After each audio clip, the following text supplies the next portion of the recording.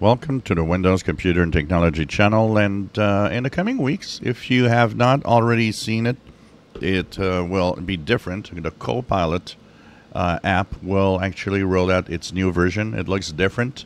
Actually, when you click on it to see it, it is definitely different looking. It looks more like ChatGPT, basically.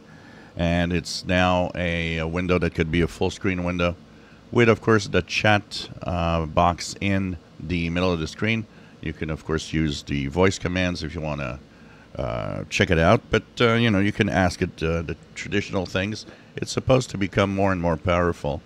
As time goes by, we'll see if it works better. Who are you? And let's see what it's going to ask. Answer to that. And, of course, this is the way that ChatGPT works. And you'll have now the different ChatGPT options on the left side. And you can do what you want. So let's draw a picture of a cute dog. There you go. And you'll see what happens there. Try to create that. And it works on it. It also gives you suggestions to different places where pictures can be found. So there's all sorts of features, and on the bottom left you now have a section called plugins. So here's a cute dog. You click on it and it will open in your browser as a Copilot image. Here we go. You can share, you can save it.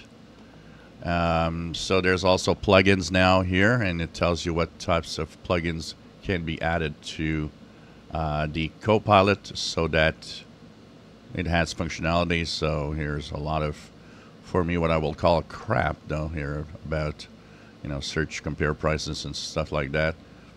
I don't know. This one about recipes, meal plans, bluff. Yeah, I don't know. Nothing interesting, but I know there will be more and more of those add-ons and plugins for Copilot. So if you want to try the new one, check it out.